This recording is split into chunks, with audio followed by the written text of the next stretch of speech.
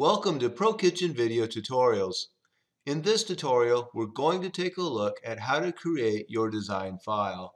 So the very first step, when you first enter ProKitchen, you have the new open window. And you already have the radio button on create a new design already clicked. So we're going to leave that and we're simply going to click on OK. The next window that appears here is our design settings window.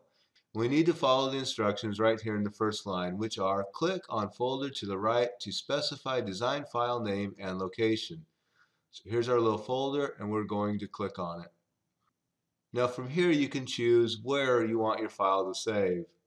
I have a ProKitchen design folder already set up in my documents and it takes me right to that folder every time. And we'll show you in a later tutorial how to set this up as a default. But in the meantime, select your location, name your file,